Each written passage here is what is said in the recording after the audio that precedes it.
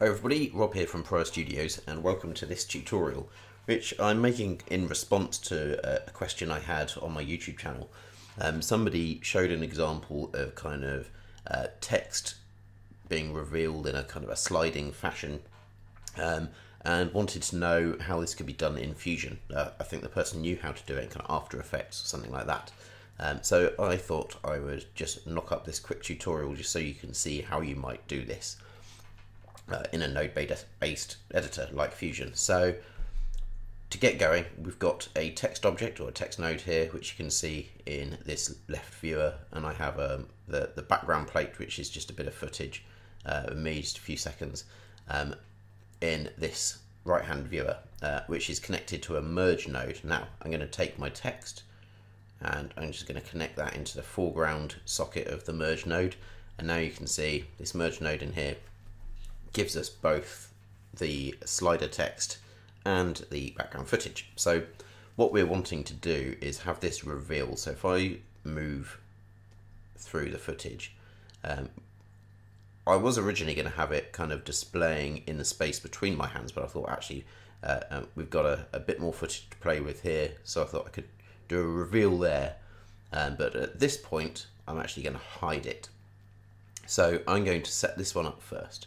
So let's go to, say, frame 83, and we're going to use a mask to hide this. So I'm going to take my text and I'm just going to click on this button here, which is to add a polygon mask, and you see this adds an object here.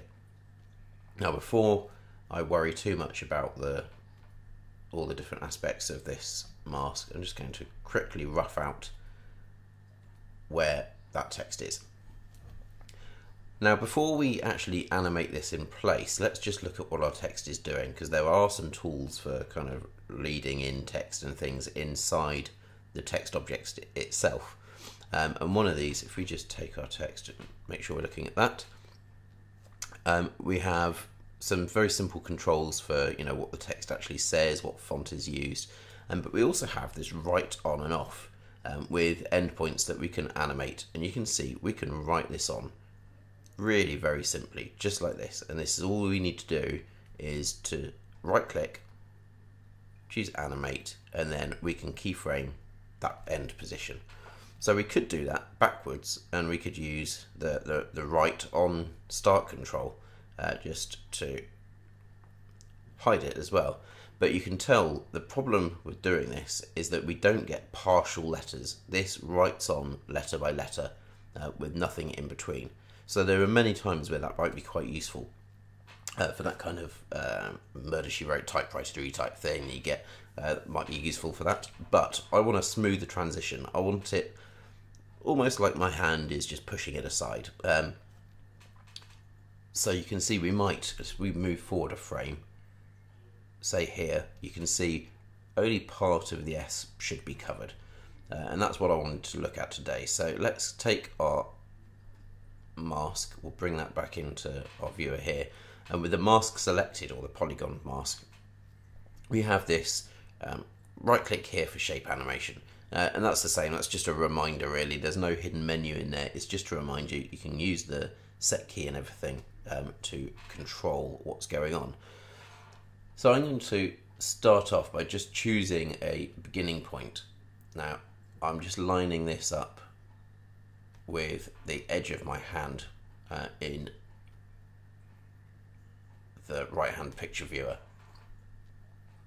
Now if you're finding you don't quite get enough control, then you can just use the menu here to see a bit closer. So we'll move in and we'll just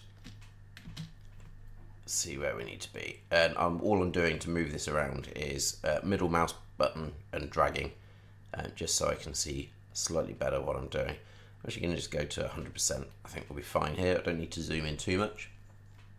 Okay, let's go back to frame 82, which is 83, which is there. Now, again, if you're looking at the footage, I'm just going to zoom in this window as well, I think. If you're looking at the footage, you can see it's not overly crisp, and my hand has got both motion blur and it's slightly closer to the camera than the field of focus. And you can see actually there is probably about right. if we just move here so we can see my face is the focus plane, and my hands are nearer to the camera. So as well as the fact they're moving, they're also slightly blurry. So what I'm going to do is I'm going to take my text and I'm just going to right click and add a blur tool in here. So let's just go for a defocus, and I'm going to replug that in between my text and my merge, just so I can give myself just a slightly better look. Now, at the moment, the default settings aren't working at all. I don't really want bloom, that's not what this is about. I want just a slight bit of defocusing, just to help it fit in with the footage just a little bit better. Okay, so I don't want it completely out of focus, but I want it to look like it sits just a bit. Okay, so that's good. I'm happy with that. Now, if we go back to our Polygon Mask, you can also see that we have this kind of harsh edge to the mask, which we want to get rid of. So we can take this soft edge control, and you can see quite clearly in the left-hand window how much of that we're getting. And as it updates here, you can see that looks quite good. Right, so at this point, let's go in and right-click Set Key. Now this key is for the whole shape of the whole mask. So I'm just going to back out again to 50% so I can see the whole thing. And let's move forward. So you could do this with a start and end point, which isn't necessarily the way I like to work.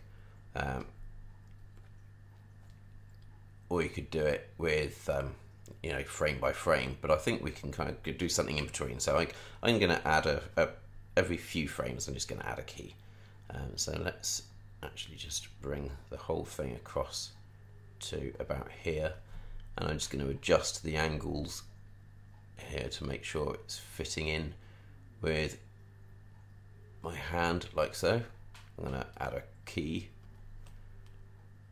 Let's go forward another couple of frames, bring the whole thing across. Now I'm just grabbing on the arrows to see like the X and Y arrows here, just to move it into a rough position, which will be, let's say, there, just looking at this knot here. Let's take this point now, at this section here, I'm just going to start adjusting some of these just so they fit the shape just a little bit better. Now I'm not going to go to town adding loads of points to do this. I don't think it's necessary. It's such a short bit of animation that we really don't need it. But you could just go in and add points or remove points to make the shape work for you. So if I go forward another, well, yeah, let's go forward to this point, and we'll add one last keyframe just for this. I don't think it's probably all that necessary, but there's no harm. Okay, so right click, add a key. Now if I fit this to the window, let's just go to fit, and I go back to here.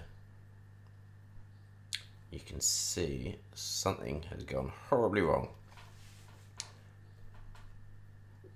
And I think what I've done is I've probably keyframed the shape, but not the position of the actual. I've moved the mask, not the shape, which was stupid of me. Now, I could go back and fix that and redo everything, but actually I don't need to. If I go to my last keyframe, which is on frame, let's say frame 91, I think. And what I can actually do is I can take the center point, which is this one here. So I've got an X and Y position there. I can add a keyframe to that. So all I need to do is go back. I'm going to add these in the same place. So if I go back to frame 83 and I drag this back to that position, I'm just going to zoom in to just fix this in place, like so. Let's just go fit again. Right, that's better. Now I just need to remember to keyframe that just to solve the problem. Make sure that it doesn't slip around too much. Okay, so I just need to go back, and because the interpolation is going to be a bit dodgy. Okay, so let's take this back to there. Add a keyframe. I'm going to go forward. Let's go to here. Add a key. So I could have gone back in and I could have redone everything, but actually I don't think that was necessary. Not for this example. It's 5 or 6 keyframes. It's not a big deal.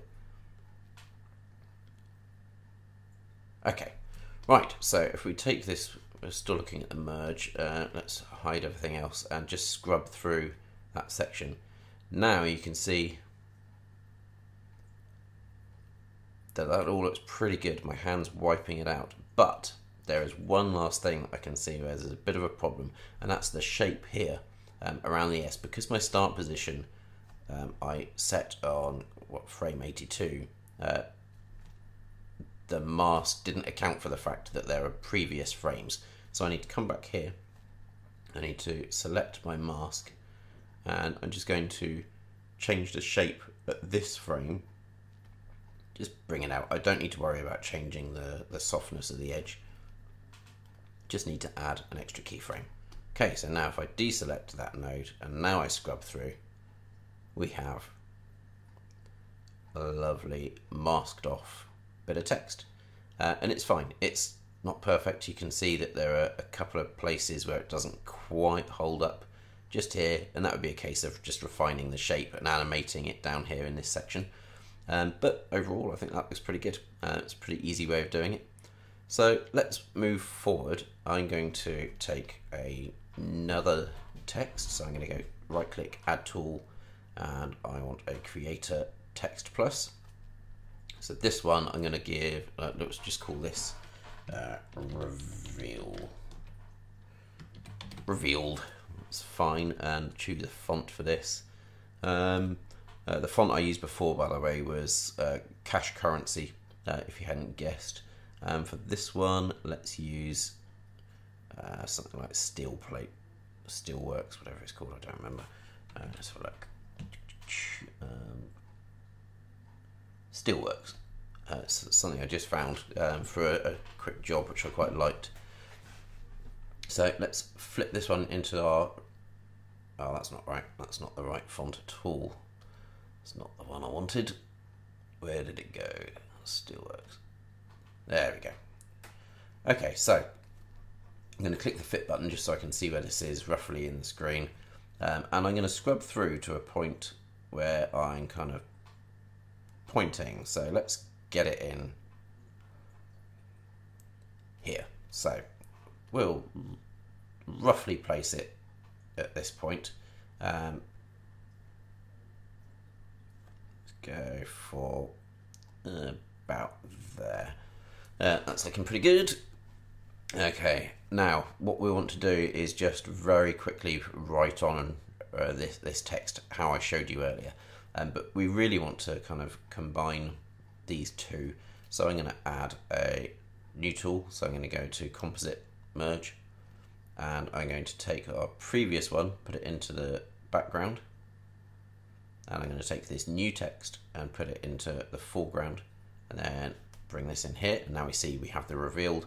If I select that text, I can move it into position exactly how I want it, just here. Okay, that's fine. Happy with that.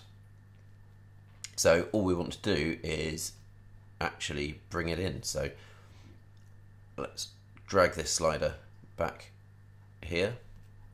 Let's animate it. Let's choose an end point, which will be, let's go for about there, and then we'll animate it off again as well. Okay, so we'll right click, set key, and then we'll move forward a few frames. Now, what did I just miss? I missed something there. Let's just animate that again, add a key. go back to here. Right, so this is gonna be on here. So this should now animate on, like so. Yeah. And there we have it. Now I'm still not 100% satisfied with the positioning. Let's just go back to where my hands are in place. Now, as you can see, I don't think the timing is perfect for this. I think the lettering should come on at this point and then be off again about there. So I want it to be on about there. So what we can do to change this is we can go to the timeline and we can see text 2. Let's just select this one, and that's fine. So what we're going to do is we're going to take the text 1. Let's just zoom in a little bit here. Okay, so I'm just going to fill my view slightly better, fold down text 2, and let's just grab all of these keyframes. So I'm going to take all of those and just drag them to about there, because this, you can see by the change in the spline, this is where the animation is actually happening.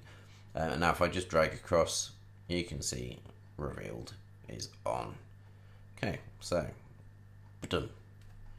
Let's just move that into space a bit as well. Now we could do the same thing. Let's go back from the timeline to our flow. We could do something similar if we wanted to have the defocus. We could copy that across and pop it into this chain here, but we don't need to. So all we need to do now to get this out as a finished file is add a saver. So we'll add a saver node, give it a name, and let's just call this slider plate, and save it into the same location, and then we can render this out. So I'll render this out now, and then I'll just play the whole finished thing just at the end, but I won't let you watch the rendering process. There's no point in that. Okay, so that's rendered out, and I'll just play that for you so you can see what happens. No, that's being used elsewhere. Let me just quit Fusion a minute, and we will then open it up with, oh, I don't need to save that. Hopefully everything is all good. So no, let me just bring up this and we'll find the folder, tutorials, and here we go. So end. And here we go. So you can see it now, the slider text there, masked off quite nicely, and then revealed using that simpler technique. So I'm just going to go through this again. I'll just pause it and show. So it's there in position all the time, and although the compositing is not really compositing, you can see it sits in place. It's not until my hand actually moves forward and then moves through it that it's wiped off, and then the finished reveal using just the text controls. So they really do have their place, as you can see. It works fine. Now what might have been nice, actually, and maybe we'll look at some tracking in the next tutorial, might have been nice to link the start and end points to my fingers so that it kind of moved like it was attached to me, or even if it's only a track to one finger, that might be quite fun as well. But we'll do that in a future tutorial. So hopefully this has been of some help, and if you're one of the people who's asked me about text reveals, then hopefully this has answered that question for you. So thanks very much. I've been Rob, and I'll see you all again soon. Bye bye.